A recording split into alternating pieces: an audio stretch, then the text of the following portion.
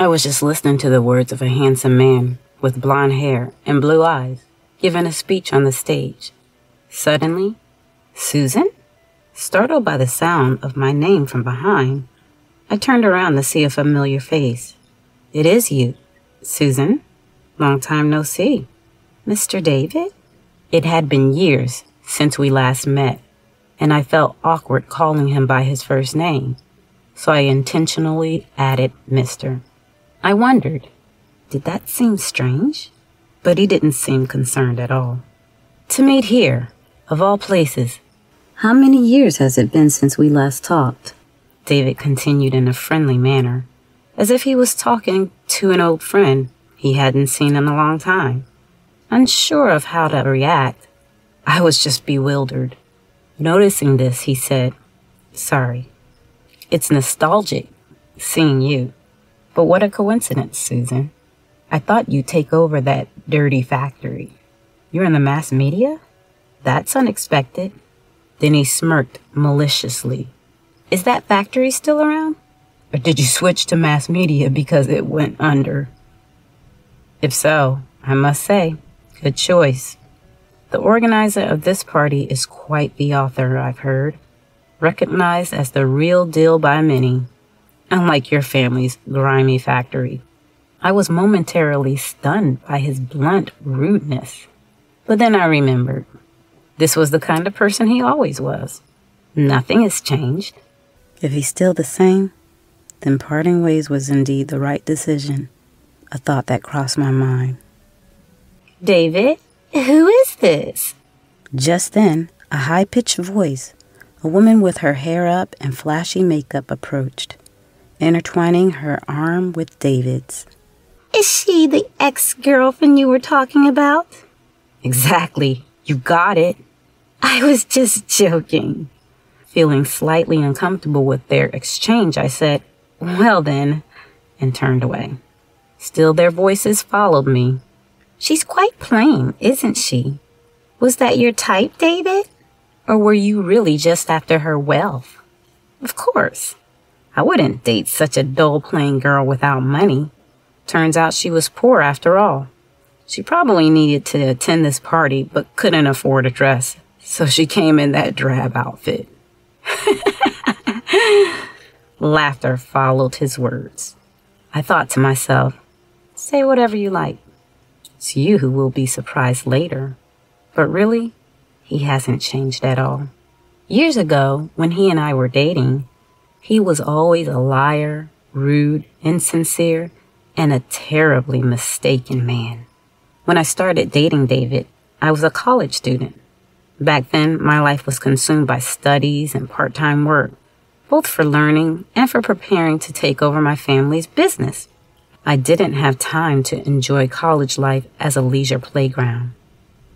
David, a fellow student from a different department, was the one who approached me casually, just like he did with others. Thanks to him, I was able to blend in with my surroundings and naturally begin to be drawn to him, which led us to dating.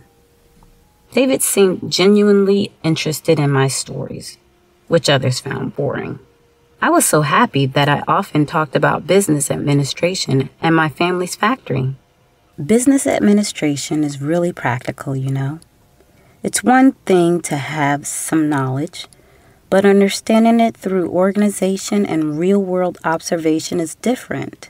Like, after attending a lecture on management, I visited my family's factory and David never showed any dislike for these stories.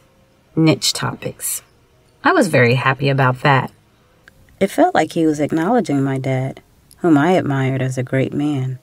My dad, who started a business from nothing and grew it significantly, was the greatest person I knew. So taking over his business was my dream since I was little. When David said, I'd like to see your family's factory, I was even moved, thinking he had taken an interest in my family's business from our conversations. But when I took him to the factory, David's attitude changed completely. What is this? You talked it up so much, I thought it was some impressive factory, but it's just dirty. I looked up at the factory, surprised. To me, its appearance was familiar. But now that he mentioned it, the walls were indeed stained and faded, giving it the look of an old factory. But running a business requires money to be spent in various areas.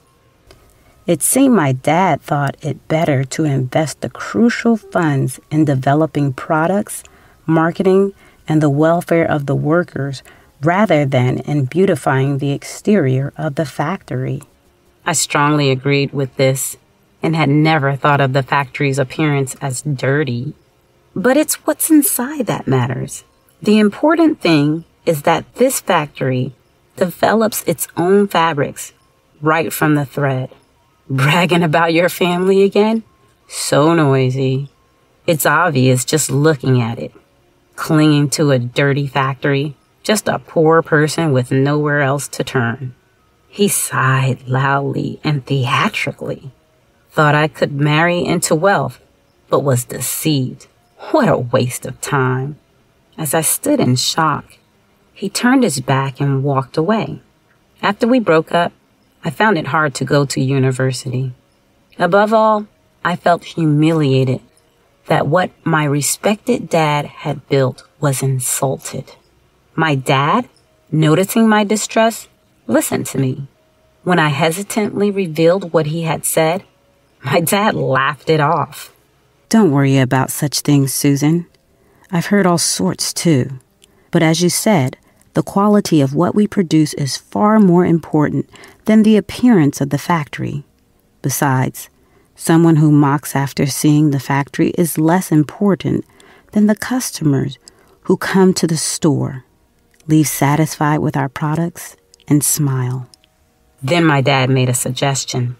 Susan, how about studying abroad for a while? If you're serious about learning management, I've always thought it would be good to study abroad.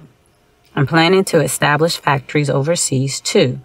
It'll broaden your horizons and help you better understand what it means to run a company. But as I hesitated with my response, my dad gently placed his hand on my shoulder. It must be hard going to college. Maybe diving into a different environment is a good opportunity. We have to think positively about everything. Encouraged by my dad, I decided to study abroad. Around that time, I overheard David, who apparently caught wind of this, telling his friends, I thought Susan's family had a good company, but it's just a dirty factory. Her talking about inheriting it and studying abroad is pointless. She's just showing off. What is he talking about? My dad's company is truly impressive, but I had no time to bother with a superficial man who spoke carelessly without knowing anything. Reminding myself of this, I went abroad to study. During my study abroad, I encountered completely different values, and it was a truly enriching experience. My dad, who started and grew his own business, must have had the foresight to know his experience would strengthen me as his successor. But even he probably didn't anticipate how much this particular encounter would change me. She expanded the already large business even further. The speech on the stage continued. A man I knew had published a book on management was hosting a book launch party. The presence of many mass media professionals indicated its high profile. He had modeled a young female entrepreneur in his management book, and its success was widely acknowledged. Probably David, being in the media, had heard the rumors and came. That's why he mistook me for a fellow media professional. Now, let me introduce a partner who has supported me both personally and professionally. Daniel, the man on the stage, smiled towards me. I responded with a smile and walked onto the stage. That's when I caught sight of David's face, contorted in a sneer. But he quickly crossed his arms. So the poor girl from a dirty factory married a rich guy. After all that bragging about her family, it's really pathetic. The atmosphere in the venue instantly froze. The only person laughing was the woman next to him. What are you saying? A middle-aged man next to him, presumably his boss, raised his voice. Yes, I was the model for this book, having taken over my family business, and the author was a young instructor I met during my study abroad. He taught me various qualities necessary for management. The most important was the ability to judge people. So he advised me never to be deceived by a strange man again.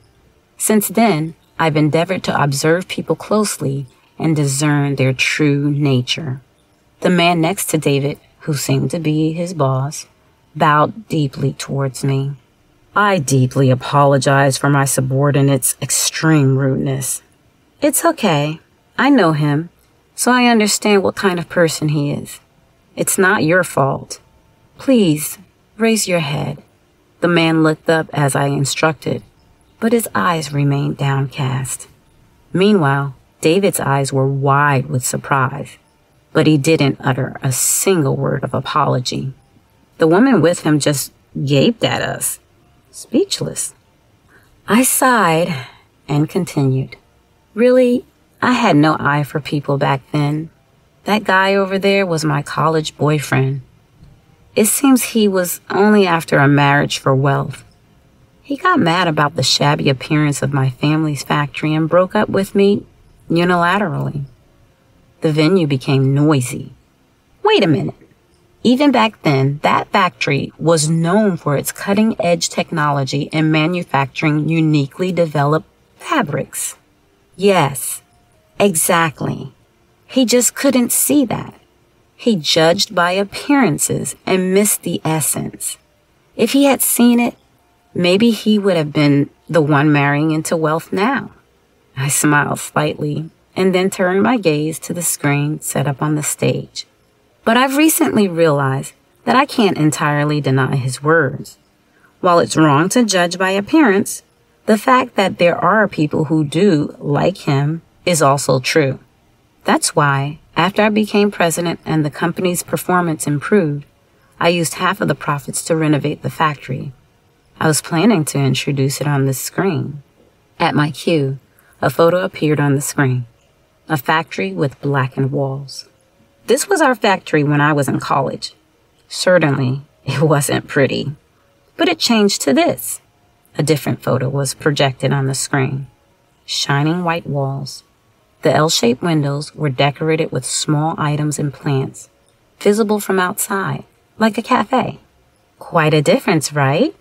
Indeed, content is more important than appearance, but a beautiful-looking factory improves the image of the factory and the company, especially since some people have negative impressions about factories nearby, thinking of them as eyesores, noisy, or polluting. But what if the factory looks this vibrant and stylish? The impression is completely different.